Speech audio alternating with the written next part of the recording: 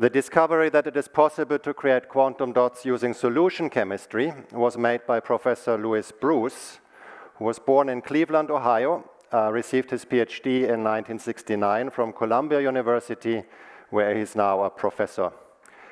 Please welcome on stage for his Nobel lecture, Professor Louis Brus.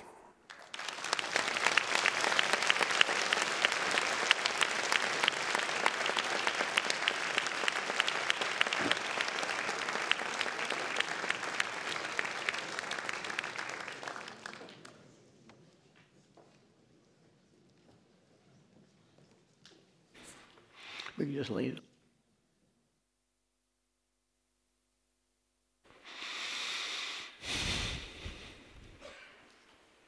All right. Yep.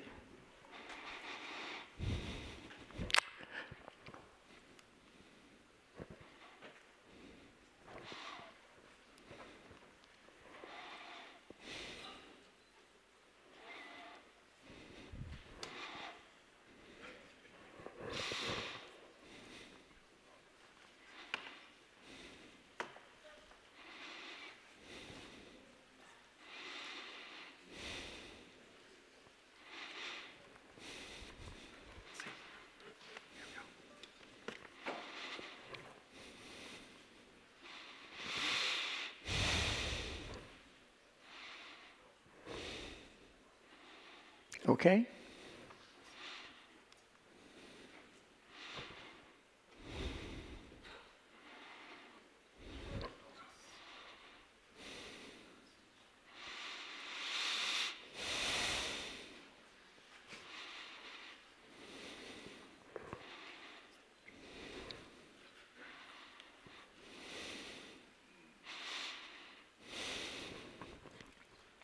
Well, I want to thank the Nobel Foundation for the great honor of this prize and allowing me to talk this morning. A few mistakes creep into the slides, wrong date, and so forth. I got to go back. Okay.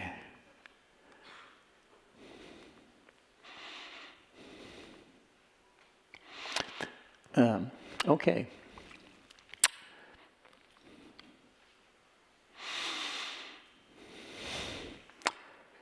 So I'd like to talk about chemical quantum dots and our effort to make, to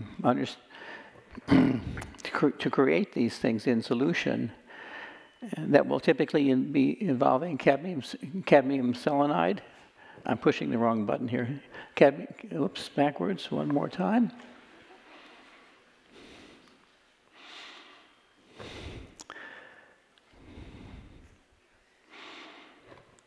Yeah, cadmium selenide. 2,6 semiconductor.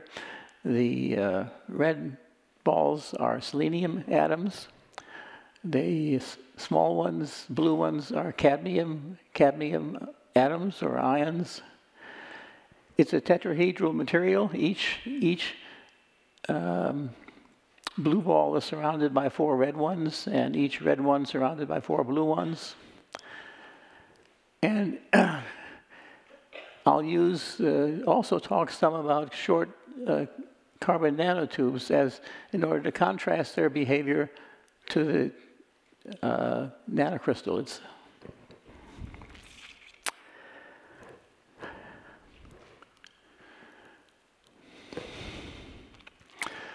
So here's a slide showing nature's, on the left-hand side, biological nanoscience. Starting with macroscopic objects coming down in size all the way to proteins. And proteins are about the same size as nanocrystals here, or carbon nanotubes. This might be 35 angstroms in diameter. This one might be 10 angstroms in diameter. This is carbon-60, or buckyball. It was awarded the Nobel Prize some years ago, Rick Smalley and his collaborators. You can see the DNA over here, maybe 10 angstroms, 20 angstroms in diameter, roughly the same as a larger carbon nanotube.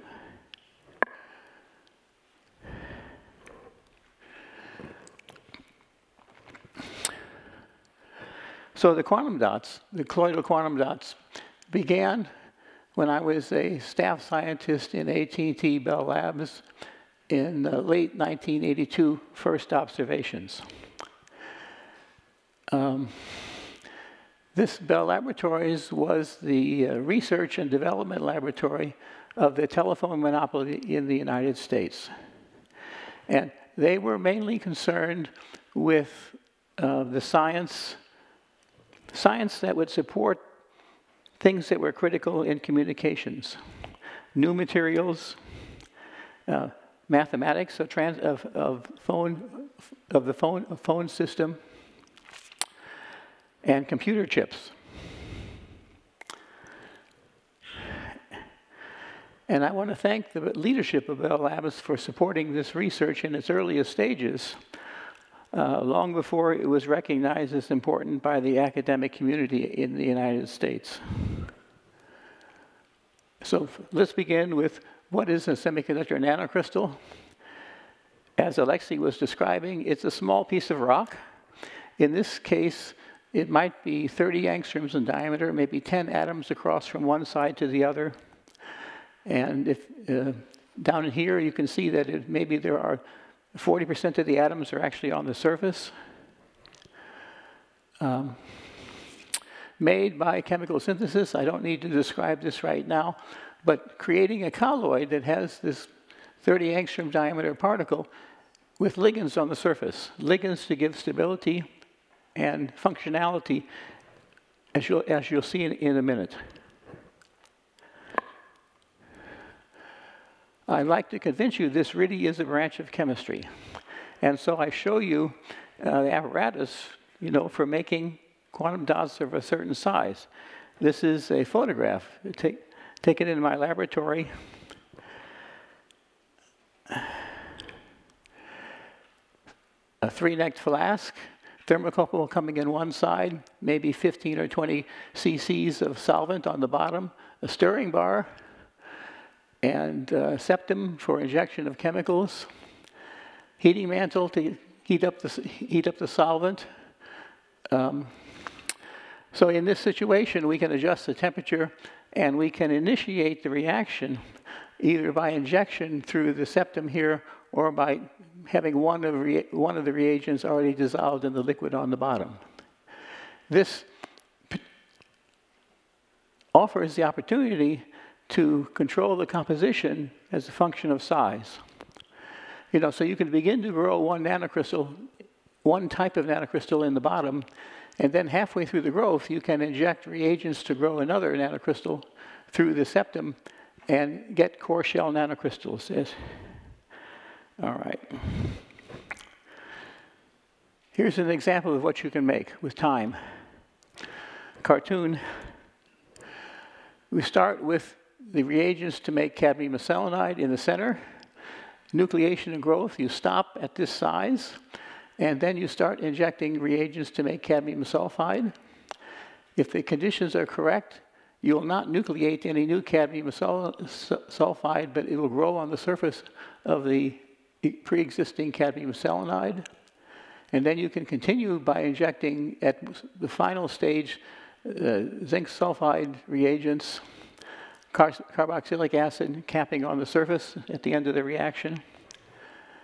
This is useful because it keeps, it's basically a piece of semiconductor surrounded by material with larger band gaps. Zinc sulfide is almost an insulator like that.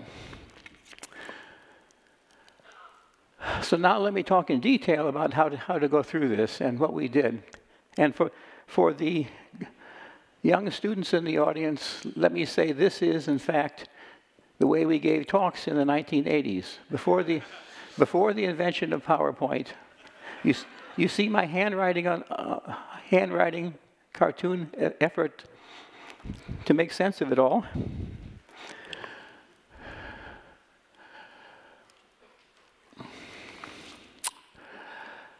Initially, we worked just in solution. My first experiments were done in aqueous precipitation in aqueous solution, and sometimes in alcohols, and sometimes at low temperature.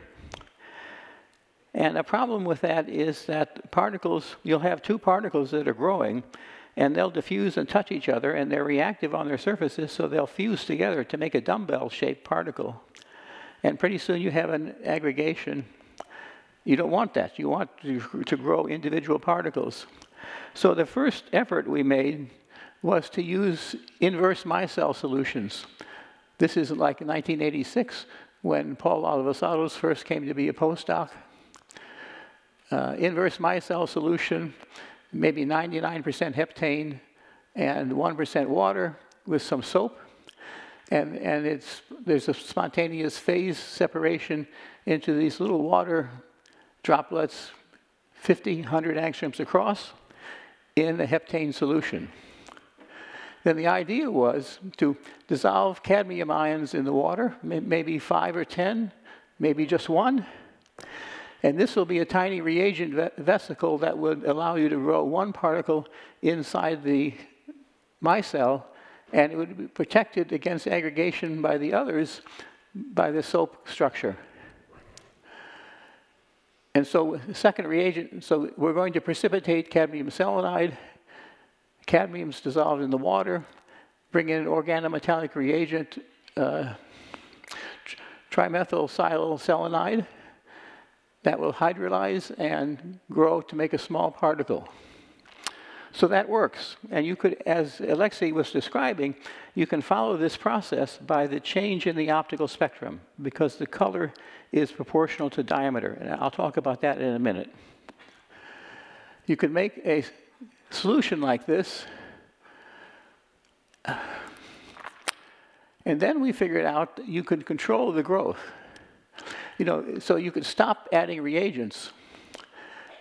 Cadmium all used up, everything precipitated, let it sit for an hour, and then add more reagents. And what you would find is if you added the reagents slowly, the pre-existing small particles would grow to be larger, but you would not nucleate any new particles. So we had a system by which we could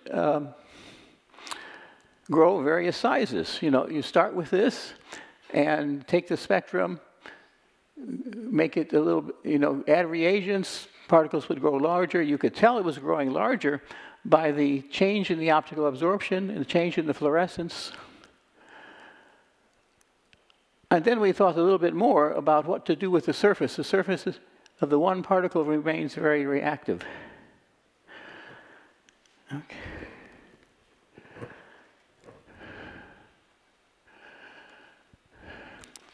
When Munji came as a postdoc, after Paul went to Berkeley as an assistant professor, we figured out, and it was mainly Mike Steigerwald who was the driving force behind this, that we could change the nature of the surface of the particle. If you have this growth process to make a particle, and then in the last stage you eject phenyl trimethylsilyl selenide. And that will react on the surface of the particle and put phenyl radicals on the surface of the particle. And in fact, that changes the particles from hydrophobic to hydrophilic to hydrophobic. So while the particles, when they dissolve in the water, they stay in micellar solution. But as soon as you change the surface like this, put phenyl radicals on the surface, they come out of the water and go into the heptane. They're not very soluble in the heptane either. And so they fall to the bottom of the beaker, and you have pale yellow powder on the bottom of this solution. And then, so that means you can extract the particles out of the micellar solution, and you have a pure sample, dry sample of this material. And then we thought about this a little bit more. And in principle, the surface is bound, you know, the selenium atoms on the surface are bound to phenyl radicals. The cadmium atoms on the surfaces are bare, in principle. We wanted to do something with the surface to passivate them even more. So the thought was to dissolve them in Lewis-based solvent. And the lone pairs on the solvent would, in fact, coordinate, made a dative chemical bond to the cadmium atoms on the surface. So we did that, and first experiment actually was in pyridine, and then refluxing in pyridine, And we realized that the particles were getting better when we refluxed them above room temperature. See, the weakness that we didn't understand in the beginning was all of this prior work was done at room temperature, but the growth is better at higher temperature. Here's an experiment where we refluxed in tributylphosphine oxide at 230 centigrade for 3 hours.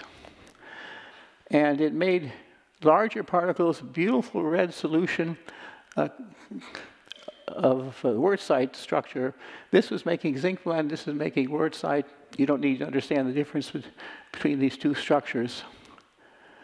Anyway, there was a route found to better materials by working in Lewis-based solvents at higher temperature. But this was not understood. What was actually going on here. It's a recipe, for making larger particles, but it didn't work all the time. It was intermittent, and it was obviously being controlled by some impurities, something we didn't have under control. Wasn't ready to publish by any means, but it was an existence proof that you could. Nature had found some way to make better particles. This is the problem that Mungi took to MIT when he went to be assistant professor, and you'll hear about all of this shortly. Bell Labs is a very collaborative institution, and you see we're able to do lots of characterization of these materials, this one and that one as well. So this synthesis, chemical synthesis in solution, can work spectacularly well when it's optimized. Many people over the last 30 or 40 years have contributed to this improvement in the processing of the particles and invention of new routes to make different materials. And you see here some data from the laboratory of Chris Murray, who at that time was at IBM and who's in the audience today. This is making lead selenide nanocrystals, and you can see that perfect little cubes. Each one's a single nanocrystal. You see in this higher resolution image the lattice planes of the individual atoms. So again, this is just an evidence that you can make really good stuff if you optimize the synthesis. Synthesis is the critical part of all of this. And okay.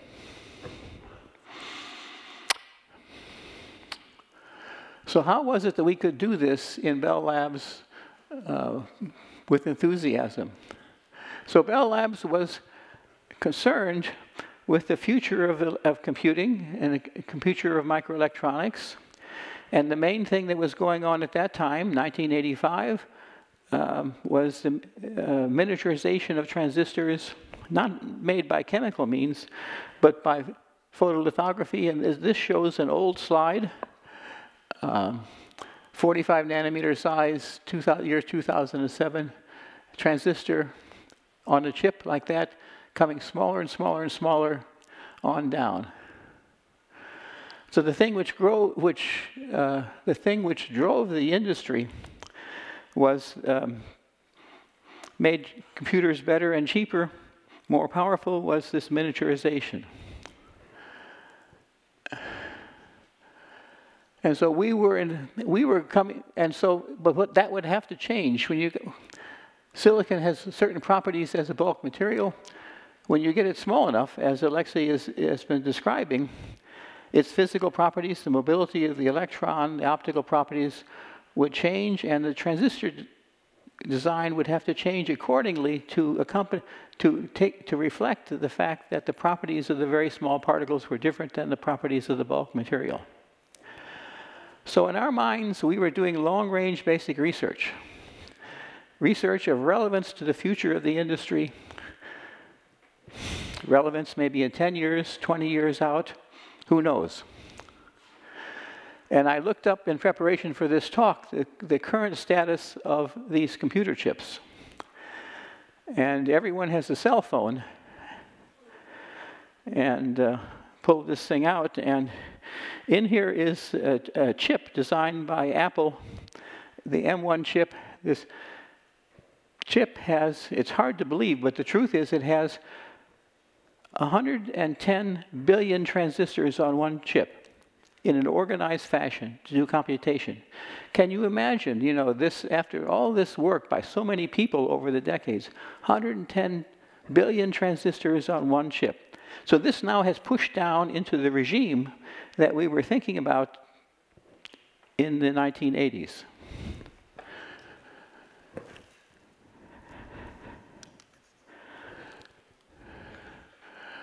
You know, the truth is that this transistor business is one of the great achievements of mankind, in my mind. You know, this has improvement in communications, improvement in computers has completely changed the modern world, you know, compared with 50 years ago. A change as dramatic as the improvement of DNA technology and for medicine and for clinical work. So we got into this accidentally, as many things happen in research. It wasn't our intention to look for quantum size effects in the beginning. I was doing experiments on the surface photochemistry of semiconductor colloids. Colloidal particle can absorb one photon, create an excited state, which is an electron-hole pair. And if you have an organic molecule on the surface, you can get oxidation or reduction reactions. That experiment is best done in a colloid because the surface area is so high between the solvent and the surface of the solid material. So we had these old recipes for making colloids, and occasionally I would, I got to get back to the right place here. Occasionally we'd make a colloid, and the band gap was a little bit larger than the bulk band gap, and I didn't know why. And you can see that here. This is the absorbance, optical absorption spectrum of cadmium sulfide in a bulk material. Basically, it begins at 5,000 angstroms, you know, and absorbs light to the blue of 5,000. You'd make a small particle solution, the absorption edge would shift, and a little bump would appear, and the bump was, in fact, the beginning of an exciton. So this was evidence that we had, just as Alexei was describing, we had come into the we were, by accident, now getting small enough that we were intermediate or hybrid between molecular properties and solid-state properties. We were in this intermediate regime. And so let's think a little bit about why and how that might be the case. Alexei showed the equations for the quantum size effect, which come from the band structure of the solid. Okay, I'd like to show an equivalent way of understanding that quantum size effect using the language of chemistry. And the key thing is that in a large crystal, a large silicon crystal, you have tetrahedral coordination, sp3 hybridization, silicon surrounded by 4 others in the bulk. That's the same as in a small molecule. Here's a disilane molecule, sp3 hybridization, sigma-sigma bond between 2 silicons, and then capping on the surface by hydrogen atoms. Local chemical bonding around each silicon atom is the same in the molecule and the crystal. That's the key. And so here's the way to understand how this connects with the solid state. This little red dot is 1 silicon atom, and what energy is plotted on this scale. And across here is the size of the nanocrystal, of the number of silicon atoms in a nanocrystal. If you have the 2 silicon atoms, disilane, sigma bond formed between 1 silicon atom and the next, like that. Bonding orbital with 2 electrons in it, and an anti-bonding orbital with no electrons in it. This is what we teach in freshman chemistry. All right, and so this splitting, sigma to sigma star, is the strength, basically a measure of the strength of the chemical bonding of the crystal. For a diamond crystal, this splitting is really, really large. Bonding is very strong. The splitting is different for every semiconductor. Now, suppose we get to the situation we have a really small silicon cluster that has maybe 10 or 15 of these bonds in it, like with capping on the surface. So you have, in fact, 10 sigma orbitals, 10 sigma star orbitals. So these couple together, and to make a narrow band of molecular orbitals like this, spreading out with the center of gravity with the original sigma orbital, many, many more states here, and a width developing as a function of size. The mathematics of this width is known, and that mathematics is equivalent to the band structure equations that Alexei showed. So in molecular language, this is a molecule, big molecule.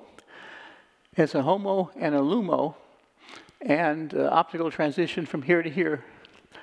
So as it grows larger, you have more and more states down here. They get closer and closer together. Eventually, they overlap with respect to their natural widths, and you form a band of occupied orbitals, which in the solid-state language is the valence band. And there's a band up here of empty orbitals, the conduction band. And so you can see that in the asymptotic limit of a larger crystal, there's a band gap that controls the absorption. To the blue of this band gap, it's absorbing at every wavelength, and it's transparent to the red of this gap.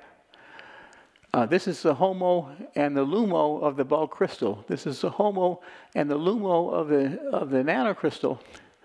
You can see just by the way the problem is set up symmetrically, this HOMO-LUMO transition is larger in the crystal, the chemical quantum dot, than it is in the bulk material. So this energy difference between here and here is in fact the quantum size effect.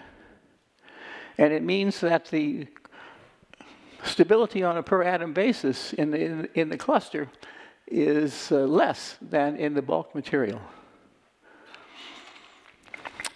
The prediction is that in a quantum dot you have discrete molecular orbitals, although very close together.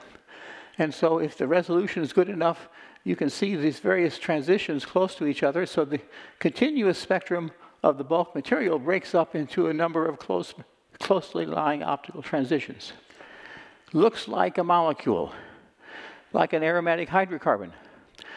An aromatic hydrocarbon in solution might have a number of excited states that you can resolve. Semiconductors luminesce. And when they're made well, when they're crystalline, and you control the number of defects in them, they luminesce really well. The optical signals that are carried in optical fibers are made by little semiconductor lasers. Christmas tree lights are now made by light-emitting diodes as semiconductors. The laser pointer in here is semiconductor-based. And it's true as well that the quantum dots will emit light very well if they're well made, crystalline, and the surface, the chemical valence on the surface is corrected. All right, here we go. There's another thing going on. It's a shame I don't have a good picture of that. You have a quantum dot like this. It has an electron and a hole in it, and the electric field lines begin on the hole and they terminate on the electron, and they pass through the semiconductor mostly, but some of the electric field lines fringe out and then come back into the nanocrystal to terminate on the opposite charge. And so that means the Coulomb attraction depends on the dielectric constant of the solvent as well as the dielectric constant of the semiconductor. And so this is an attraction, and it's a little bit stronger. Let me go to the next slide. If we drop back into the solid state language, this is the quantum size effect due to this incomplete band structure. And this is the Coulomb attraction between the electron and the hole. And so the HOMO to LUMO transition occurs at this energy, asymptotically coming into the bulk band gap, but shifting blue as a function of smaller diameter. It's a very simple model. It's approximately correct, but it has the virtue that there are no adjustable parameters in this. It's based entirely on things which you can measure in the bulk, and then in zero order you can use it to predict what the band gap will be of a particle of a certain size of that material. Effective masses and the dielectric constant are different for each material. Okay, so putting this all together, we can recognize spectroscopic regimes for quantum dot as it grows larger. If you have just maybe 10 atoms, it is a molecule in all respects, and the chemical bonding is different than in the bulk, has no relation to the bulk. But as it gets larger, the chemical bonding and the structure will shift into being an excised little fragment of the bulk, especially if you terminate the surface. And so in this size regime, you get these quantum dots that we're making through solution chemistry. You get to even larger. When you get to diameter equal to the wavelength of light, then there's further changes in the spectra due to electromagnetic effects. There are also kinetic size regimes that I don't have time to talk about.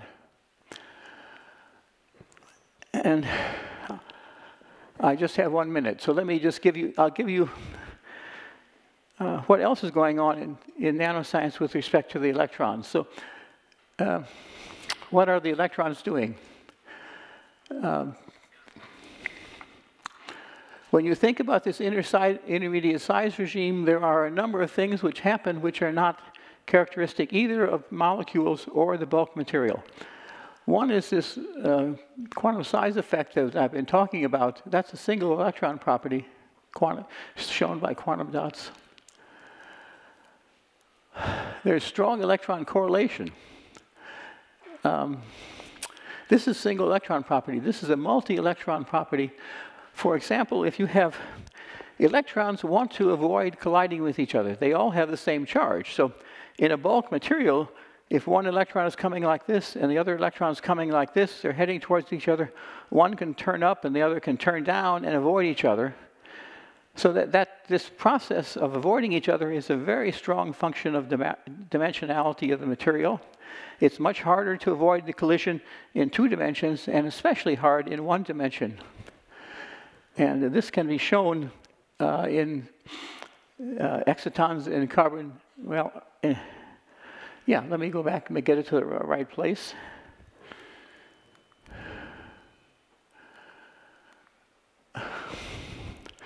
In a carbon nanotube, you can make an excited state, absorb a photon, make an excited state. Carbon nanotube is fundamentally different than a nanocrystal because it has 1 dimension which is still long, like this. So an electron in the carbon nanotube, if the electron is going around the circumference, it comes back on itself and it has to show positive interference to make a stationary state. And that's the same thing as in a nanocrystal. You can think of it in a nanocrystal, electron is going, bounces off the wall, comes back into the interior of the nanocrystal, has to interfere with itself constructively rather than destructively. This is a little bit like Bohr's original model for the hydrogen atom.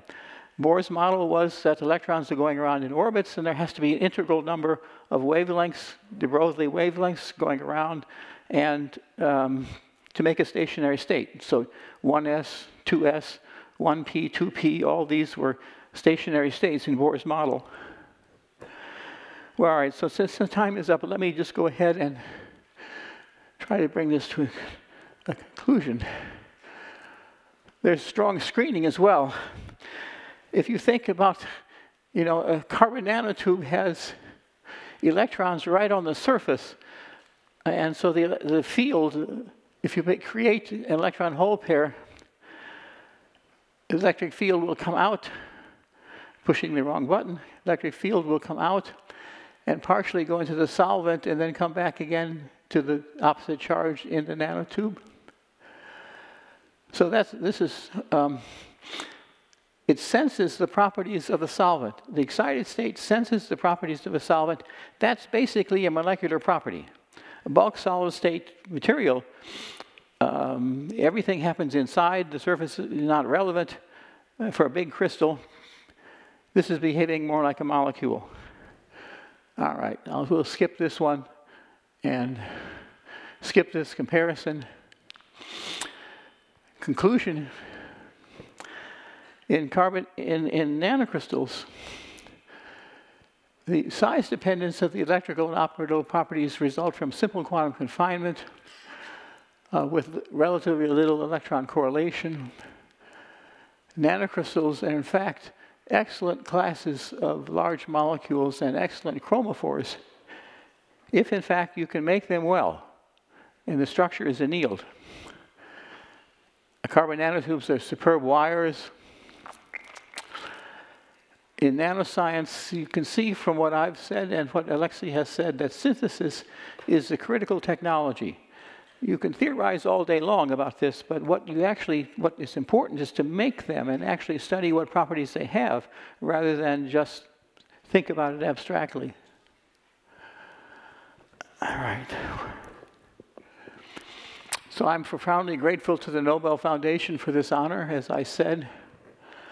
Also profoundly grateful to my family for support over the decades, to my wife, Marilyn, 3 children, and now 4 grandchildren, all of whom are here in the meeting today. The essence of making progress originally in Bell Labs was through collaboration. Tim Harris, Mike Steigerwald, Bill Wilson, Moonji, Paul, Jay Troutman, Sasha Efros, for all these different aspects of putting the problem together. You can see this problem is partly theory, partly organic chemistry, organometallic chemistry, material science. You need expertise in all these areas. Going back to what I said about Bell Labs, I'm lucky to have been there when this project started because it was the kind of institution that could support this strong collaboration and which understood the importance of this on the 10 or 20 year scale. There was no work of this sort in American universities at that time. Nobody was thinking about this problem. If I had gone to the NSF and asked them for money, it wouldn't have worked. Nobody else would thinking this was important. All right. Last slide. I think I was in Hong Kong maybe 10 years ago and had to overnight put together to give some thoughts to a room full of high school students about this size, about what they should be thinking about in doing research. And so this is what I came up with. We're all trapped by our educational backgrounds. You come out of school knowing a certain field. You don't know anything about other fields of science. That limits what you can do, for sure.